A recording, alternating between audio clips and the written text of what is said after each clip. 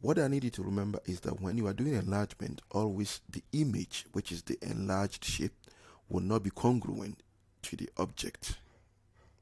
The only time that's going to be congruent to the object is when you have scale factor 1 or scale factor -1. So this was center. I'm going to draw a straight line from the center to each of the corners or the vertices. Then each line that I've drawn, I'm going to double it because it says scale factor 2. How do I do that? Let's start.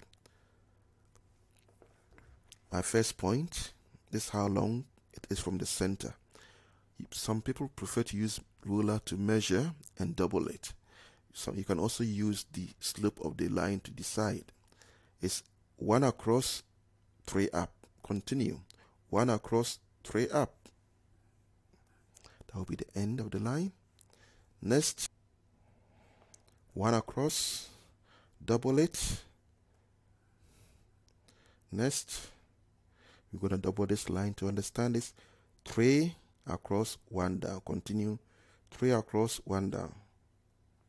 Then at the end, join the end of the lines, and that becomes the image or the enlarged shape.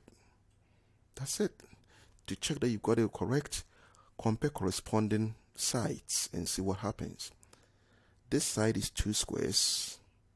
This side is what? 4 squares. And it confirms that 2 scale factor 2 means double. It's done.